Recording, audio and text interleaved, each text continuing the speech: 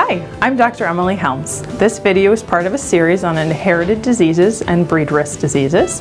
The most deadly of those diseases is Gastric Dilatation Volvulus, or GDV. It's otherwise known for its common name of bloat. In some breeds, it is one of the most common genetic problems. 40% of Great Danes, for example, will suffer from GDV sooner or later, and many of them will die because of it. Bloat occurs most frequently in dogs with deep, narrow chests. Boxers, greyhounds, collies, German shepherds, Doberman pinschers, Weimaraners, and many other breeds. GDV occurs when the stomach twists on itself, shutting off the esophagus at one end and the outlet for the stomach into the intestines on the other end. The blood supply to the stomach also gets caught in the twist, so part or all of the stomach can start to die from lack of blood and oxygen. Meanwhile, the stomach is continuing to produce the acidic fluid that helps to break down food within the stomach, and the digestive process also produces gas. With no way for the stomach juice and gas to empty into the intestines or to be vomited back up, the stomach starts to dilate like filling up a balloon. This x-ray is a normal abdomen and a normal stomach.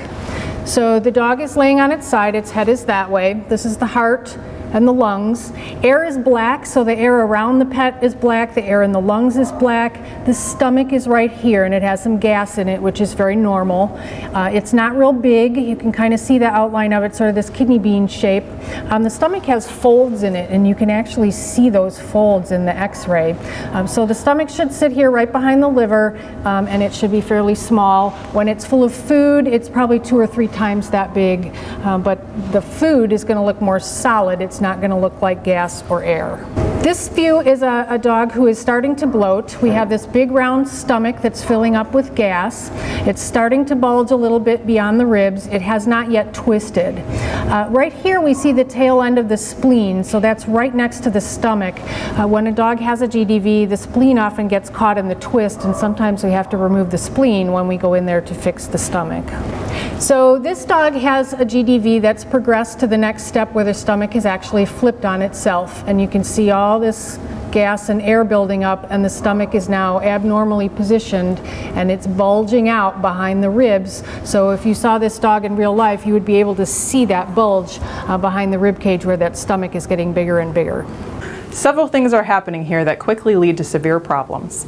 The stomach is dying, and sometimes the spleen is caught in the twist and also dying. The bloated stomach interferes with blood flow from the rest of the body going back up to the heart, so the heart starts to struggle and shock sets in. The stomach will eventually rupture if the heart doesn't fail first.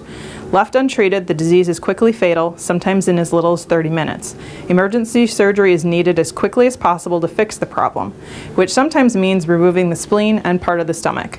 Emergency hospitals manage to save 80% of these dogs if they are there in time, but it's at great cost to the dog and to your wallet, usually costing several $1,000s. You need to be aware of the symptoms so that you can rush your dog to a surgeon as soon as possible for the best possible outcome.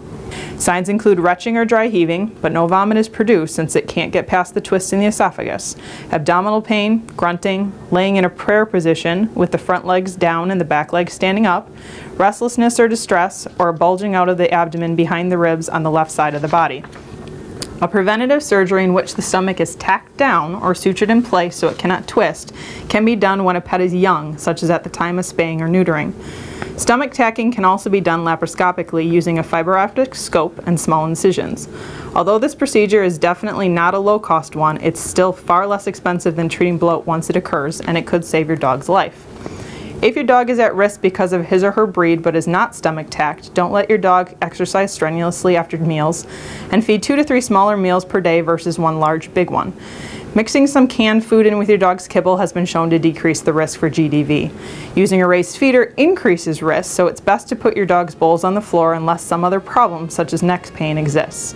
It used to be recommended to restrict water around mealtime, but when and how much water a dog drinks has not been found to make a difference to the risk. We hope that you and your dog never have to experience gastric dilatation and volvulus, and that you will consider stomach tacking so that you never have to worry about it.